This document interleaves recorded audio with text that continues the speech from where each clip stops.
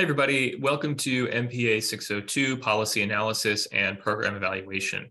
You know that this is an online accelerated class. It's going to move very quickly. We have 8 weeks, 8 units. Your work is going to be due on Sunday nights. In this class, we're going to be examining 2 methodologies that you will be encountering in your career in the field. We'll be doing policy analysis and program evaluation, you may have guessed. There is indeed a textbook for this course. So you'll be asked to get your hands on this book, A Practical Guide to Policy Analysis by Eugene Bardak and Eric Potashnik. This is a book that I have owned for many years.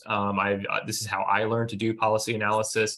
It is not a long read, and we'll be reading kind of excerpts of it as we go. But I can promise you this is a book that you will get a lot of use out of, and you will refer to as you do these methodologies in the field through your careers. Another book I'm going to highlight, I don't expect you to purchase, but we are going to be using in this course some excerpts from, I will provide them for you, is this book, Policy Paradox by Deborah Stone.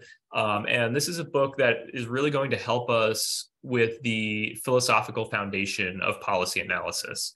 In the units, there are individual lessons. Many of those lessons are going to have videos with them, short videos. Not all of them will. As we go through this course, we'll be taking each methodology in stages. So as we do kind of comparable parts of each, we'll group them together, and then we'll move on to kind of the later stages. So we'll be bouncing back and forth a little bit between them, but there's a good reason for it. In each unit, I provide you with a template for the assignment itself, so you can actually download the Word document, fill in where you're asked to fill in, and then upload that same document. There are parts of it where you're going to be asked to copy and paste your responses from previous assignments into selected parts of the assignments that you're turning in. And I give lots of directions in the templates for how to do that. And you're expected to make corrections to previous work as you go. So I'll be giving you lots of feedback in Blackboard, and I'll be asking you to kind of make corrections to those items as you move them into your new assignments.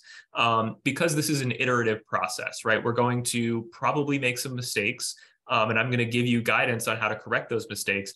Because what you'll find is little mistakes made early on can have a ripple effect and really impact your work later on. So we do try to pay very close attention to the things that could catch us up in the future. And of course, there's lots of guidance provided in the units. But as always, you're encouraged to reach out to me if you have any questions, if you should need any kind of help. You can always reach me by email and I'll set an appointment with you. But I also have office hours on Wednesday nights from 5 to 6 p.m. Via Zoom. So I look forward to working with you in this course and hope that you'll always feel free to reach out to me if I can ever be useful to you.